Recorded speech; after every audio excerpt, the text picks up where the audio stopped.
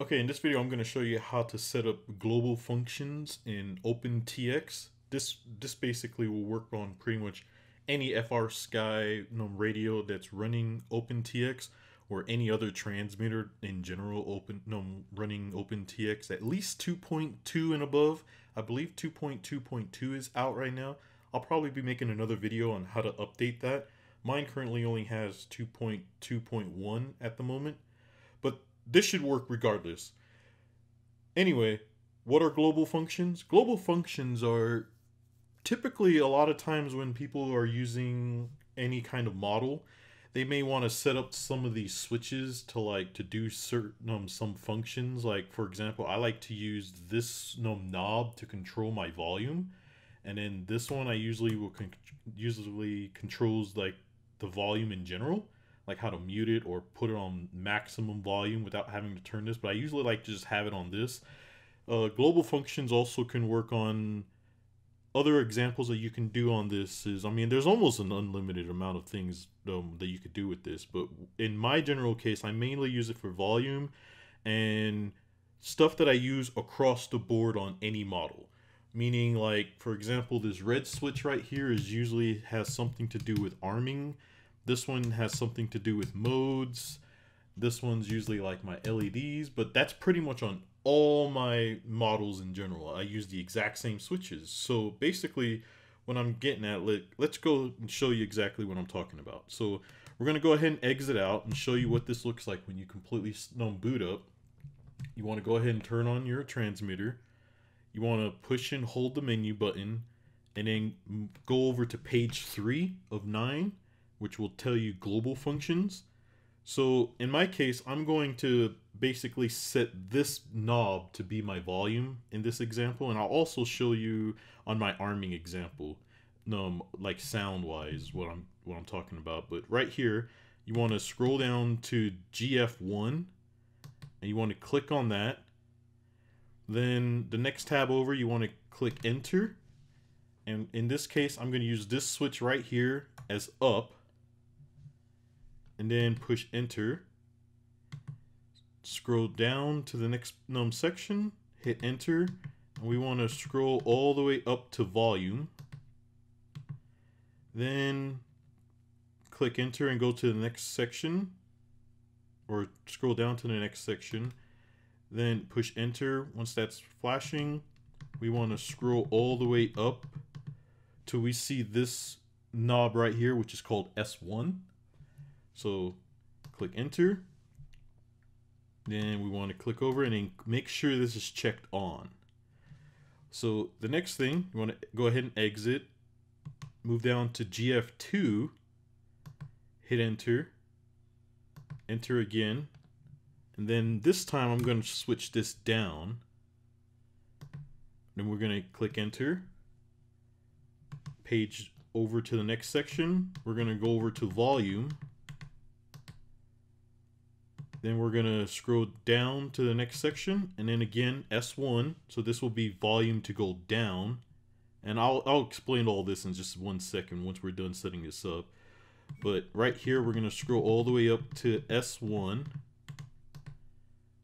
and then click enter. So basically what I just did now is, it doesn't matter in which direction this switch is at the moment, but the basics of this is now this potentiometer right here, or this knob, now controls my volume. So I don't know if you can hear this, but you can hear these clicks going up and low.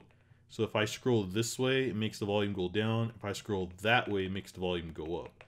You can just do this with just one, with this switch being in one direction, but I found that sometimes this bugs out on some types of models. So sometimes I'll completely just have up and down as the same thing, and then I usually will change this to mute. This is a little bit more complicated to make this mute. You can make this max, but to make it mute, it requires some more. I'll explain that in another video. But here's another example of a global function that I like to use across the board. We're going to go to our next function switch. We're going to click enter. Now that that's highlighted, I'm going to go ahead and flip this guy to the middle, because that's usually one of my arming modes.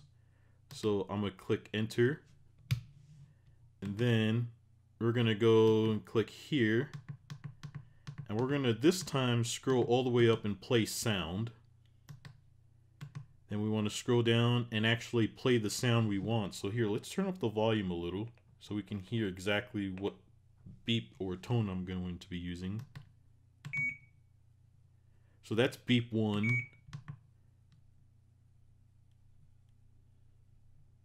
That's beep 2, beep 3, warning, and etc, etc. So I think I usually use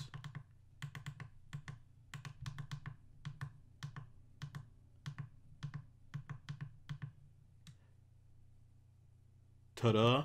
So basically when it goes to the middle, this basically lets me know that it's actually armed.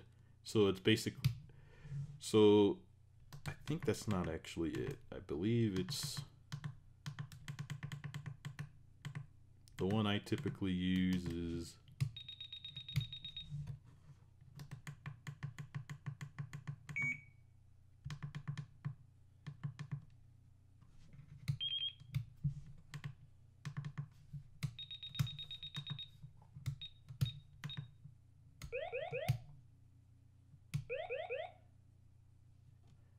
so right here, you can actually do it as a siren sound.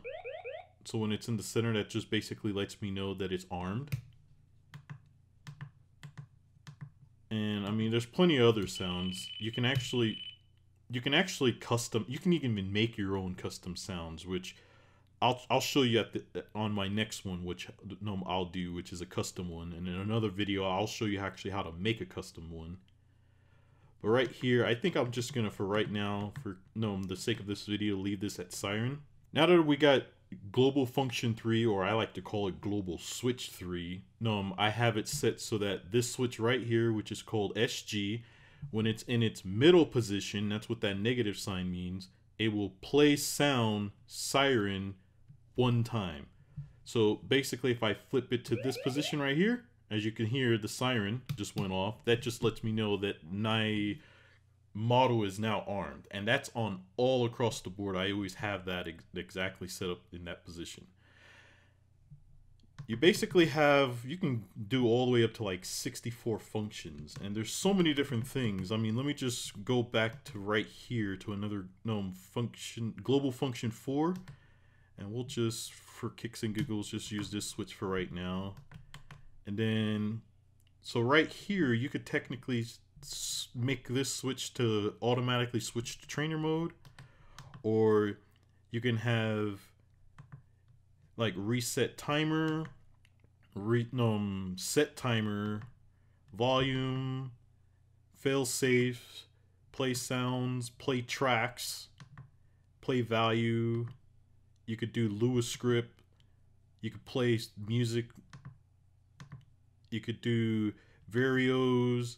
I mean, there's a lot of different ways of you could setting this. Like, here's another cool one I just realized. You can actually set so that you I forgot I even had this one on my old setup, but basically you can actually control the brightness of the screen right here, because most of the time when you're in your FPV goggles, you're not looking at this screen, so why waste power of the light being on? So usually you can set, like, for example, this one, I can set it to be on always off. Middle one can be, so like it's at medium brightness or normal, and then this one can be on always on.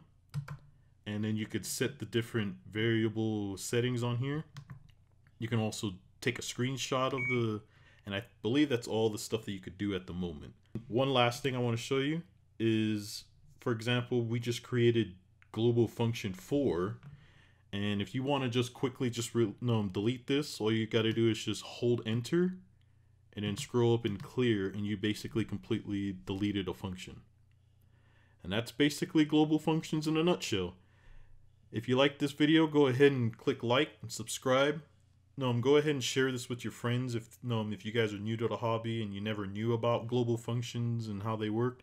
And if you have any comments or questions, go ahead and leave them down below. Give me suggestions on any other videos or anything else you may need help with, and I'll see you in the next video.